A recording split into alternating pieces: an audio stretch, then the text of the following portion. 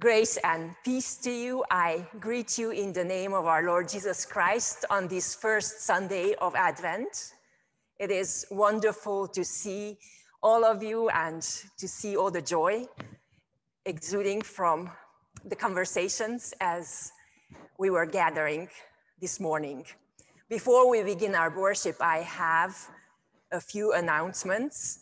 First one is that next Sunday is Communion Sunday, so I invite you to prepare your communion elements. We'll send you information about that with the link next week. And then the second one, I invite Shelley Peterson to share a minute for mission with us on behalf of the Benevolence Committee. Shelley. Thank you. You may remember that in Advent season, we often, the Benevolence Committee offers you a way to give back to the world, give a gift to the world, if you will. And this year, we are going to collect for buying pairs of goats to help with the hunger issues of the world. This is something that we just do across the Advent season, and I will try to keep you abreast of how successful we are, but I wanted to share that we did put an announcement in the newsletter. Hopefully you saw it. And my granddaughter thinks we're going to have the goats here at the house, and so we're very excited about that. But so I just urge you to think about if you and your family want to join together and contribute to this wonderful way of helping those in need internationally. And if you have any questions at all, please let me know.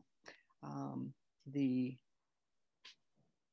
method is very simple, just writing a check to Westminster and putting goats on the memo line. Thank you. Thank you, Shelley. Well, with that, let us prepare our hearts to enter this season of Advent. Let us worship God. The power of dreams lies in waking up. For when we close our eyes,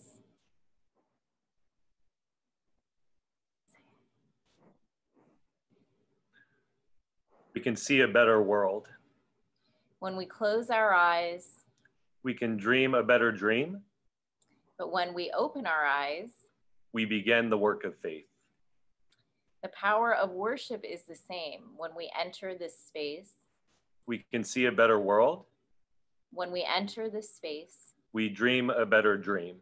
But when we leave this space, we begin the work of faith. So come in, dream your dream. Find hope here. For in an hour, we will begin the work of faith. Let it be so.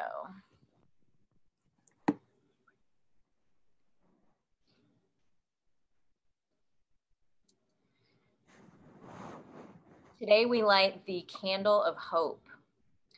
I dream of sunflower fields. I dream of key lime pie with a mile-high meringue. I dream of the days when we could be part of a crowd. I dream of snow days.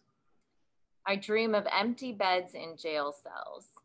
I dream of a world that will let kids be kids. I dream of full tables instead of empty bellies. I dream of schools with enough money to teach. I dream of parents with enough money to feed. I dream to keep awake because if we don't dream of better days, then we might forget that this is not what God imagined. So today we light the candle of hope. For hope is the very thing that keeps dreams afloat.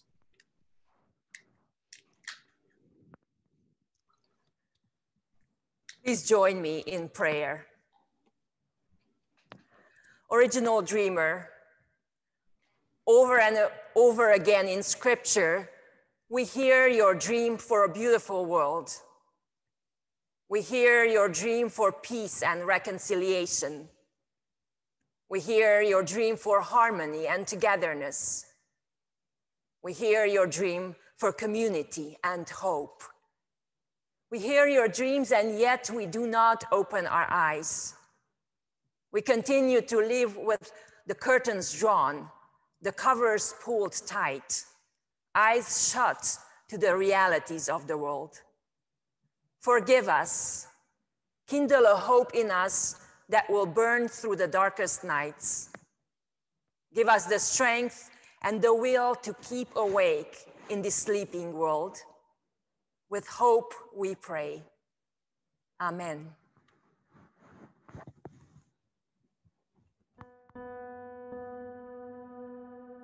There's so much sorrow here, so much shame and hurt and fear. And this grief feels like the ache is never ending.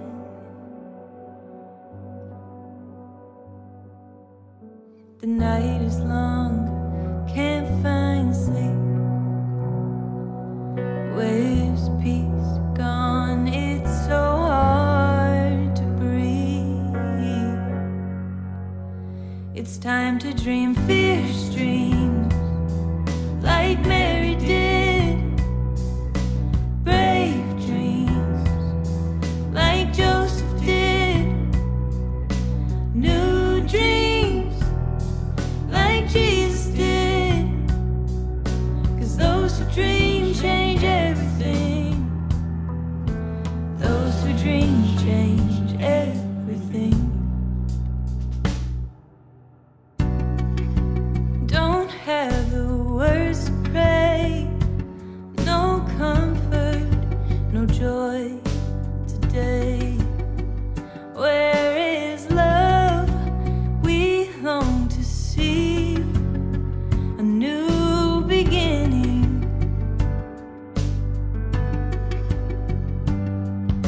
The night is long, can't find sleep.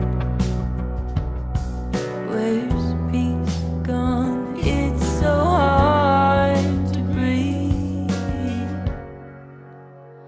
It's time to dream fierce dreams, like Mary did. Brave dreams, like Joseph did. New dreams, like Jesus did. 'Cause those who dream change everything. Those who dream change everything. Seeds grow in the dark. Hope's born in the dark. Dreams start in the dark. So don't give up. Don't give up. It's time to live fierce dreams, like Mary did. Brave dreams, like Joseph did. New dreams, like Jesus did. 'Cause those who dream change everything. Those who dream change everything. Change everything.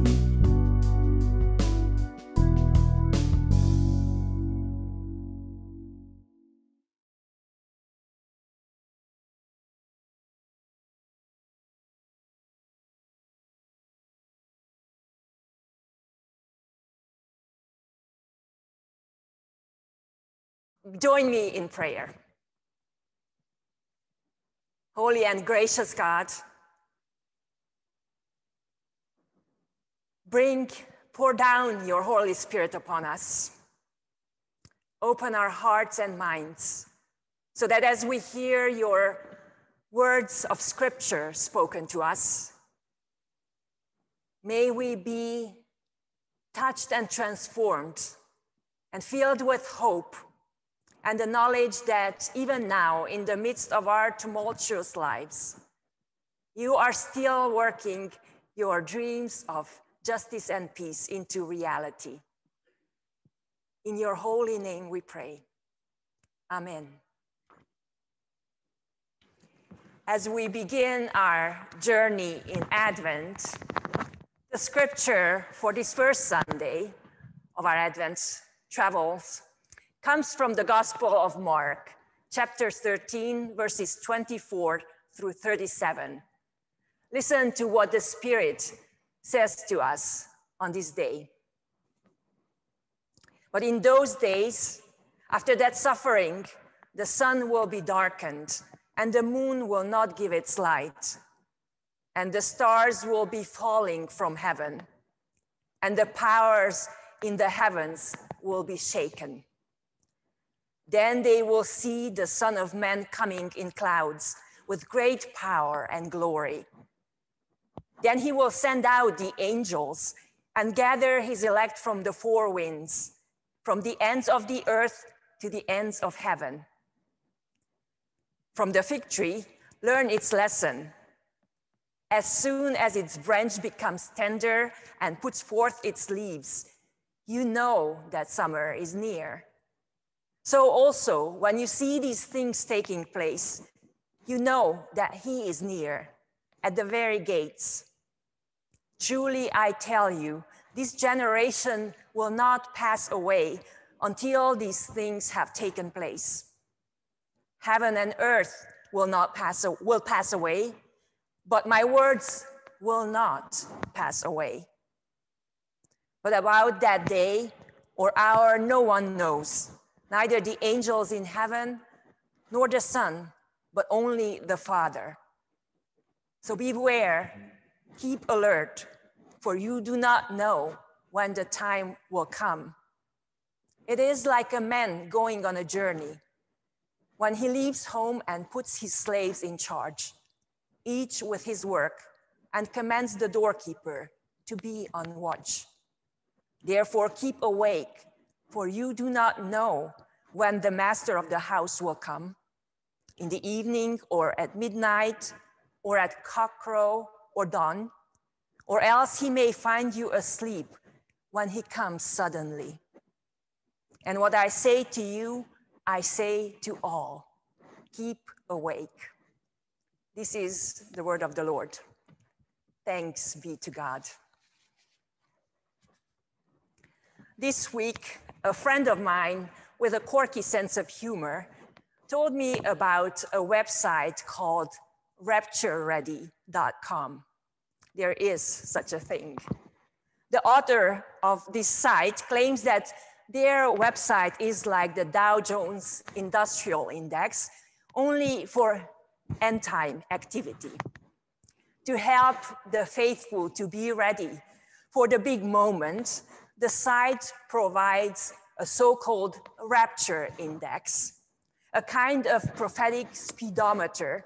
The higher the number, the closer we are to the end times, when believers will be snatched from the earth. So they claim. To reach this number, the index quantifies events like earthquakes, wars, famine, global turmoil, false prophets, interest rates, unemployment, and plagues, of course. According to the notes on each of these various categories, the plague category this year has been maxed out by the pandemic, bringing the score on the rapture index to a high of 121 points, way above the 160-point mark, the threshold specified by this site when believers need to fasten their seatbelts. For based on what's going on in the world, the showdown is imminent. As I stand here in the empty sanctuary with Pong and Jack as my only company on this first Sunday of Advent, only company in person, that is, I don't think we need signs like this rapture index to bring home yet another painful reminder that we live in strange times. Whether these are the end times, we'll leave for others to speculate about. But we are quite aware of the strangeness of these times, as we have just finished celebrating Thanksgiving, where many of us felt the need to adjust our plans, the way we celebrate this holiday in the face of rising COVID infection rates. Canceled travel plans, Zoom get-togethers with family and friends, lonely meals have been the reality for many of us at the end of this already really hard year.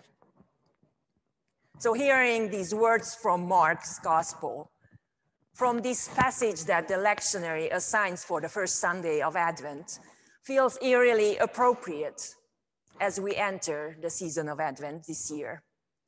Not because it's forecasting this imminent time of rapture, as this and similar texts described as apocalyptic writings have been used and abused for that purpose. But this text feels appropriate because this passage, known as the Little Apocalypse of Mark, offers hope to people living in despair, calling them to be alert to the revelation of God here and now. For apocalypse means revelation, literally. And Mark is writing to his community that is dealing with the trauma of the destruction of the temple by the Romans. With the center of their worship ruined, the Markan community may have been struggling with some questions that are not far off from our own hearts. What does faithful worship of God look like under the circumstances? Where is God in the midst of this? Is God even present in the midst of all this turmoil? Is God powerful enough to create any semblance of peace and order out of the chaos of the day? But do not fear, for Mark's gospel is a gospel of hope. Mark assures his community from the start that God is broken into the midst of their messy reality. God is present in the here and now, revealing God's beloved as the heavens are rendered open and as God's Spirit bursts upon Jesus, who is emerging from the waters of baptism in the Jordan. And this promise is upheld throughout the gospel. In the last chapter, we hear Mary and Mary Magdalene be told, Jesus is not here. He was raised. Go and tell his disciples that he is going ahead of you. For God is still present. God is still actively, unexpectedly working out God's purposes in the world. Our story that comes shortly before Jesus' arrest, betrayal, and death pulls back the curtain, so to say, about the false hopes and the realities around us in order to reveal this commitment of God to enter into and redeem our lives and the world.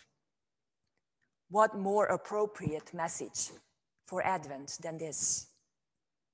For Advent is a time for hope, a time to wait for Jesus' coming, a time to wait for God's reign of justice and peace to be fulfilled.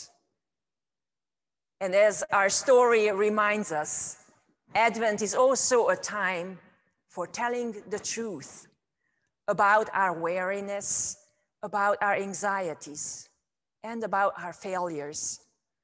This is a time to stop, to take a step back so we can grieve our losses, to take time to lament our failures as individuals and as community, to love our neighbors and care for our neighbors as ourselves. But Advent is also a time to tell the truth about God's relentless love for each one of us and for the world, even in spite of all this messy reality. For according to Mark, to live into hope is to be vigilant, to keep awake, to keep alert and on watch for God, even when the disciples, even when we feel helpless. Theologian Emily Towns describes hope this way. She says, hope means we have opened our eyes, our hearts, and our minds, and our souls, our very spirits. And now we see and feel and touch and smell the joy and the agony living in the fractures of creation. For both joy and agony are present in the brokenness of the world. And when we keep awake, keep alert to God's presence, we recognize all of it.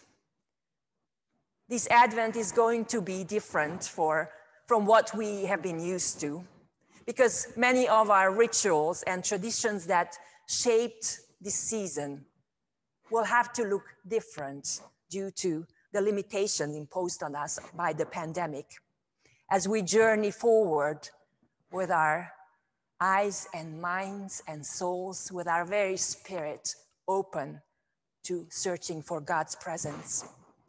But our story presents us an invitation and an opportunity to keep awake, to keep watch for God. Keep dreaming for a bigger world where love and goodness have the last word over hate and death, where God's creatures, both human and non-human alike, can enjoy God's abundant provision and grow into their God-given potential. In the midst of these tumultuous times, we keep watch for God as we deeply long for the experience of deep connections in the midst of isolation. We keep awake to see the glimmers of light in the midst of darkness, to see shoots of hope in all that wearies us, to see signs of peace in all the chaos, to observe gestures of love in all the division around us, and glimpses of joy in our many sorrows. So I invite you this Advent to maybe take a journal, and as we journey forward in the coming weeks, jot down, where do you see light? Where do you experience connection? Where do you see shoots of hope, gestures of kindness, and glimpses of joy be manifested? Advent invites us to keep awake for God.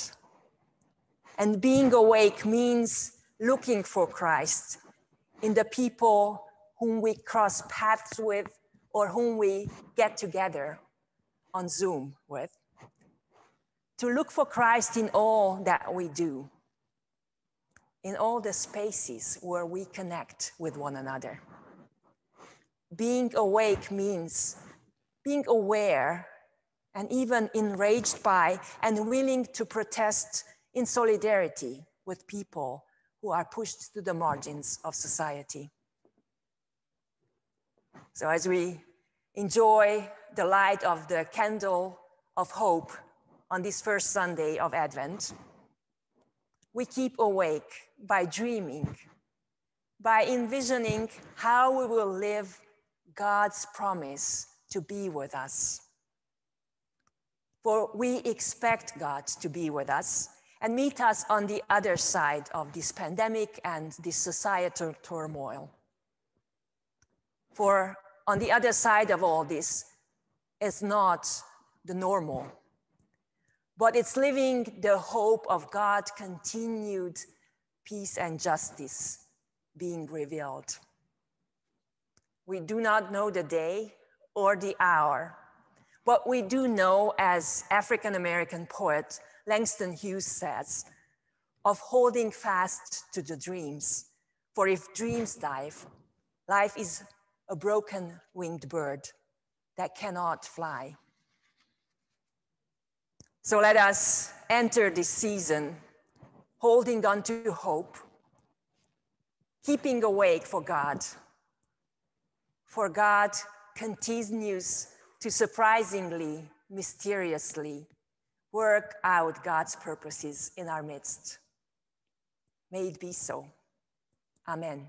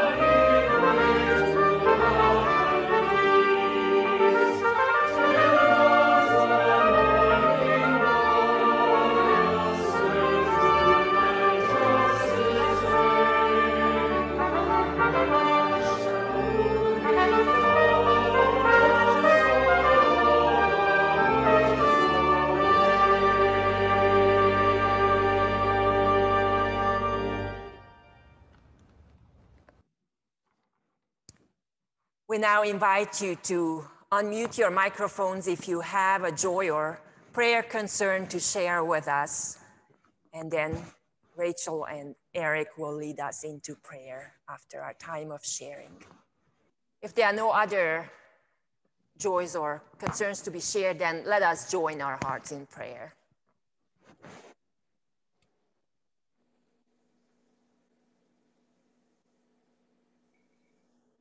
God, let your hope arise in our hearts.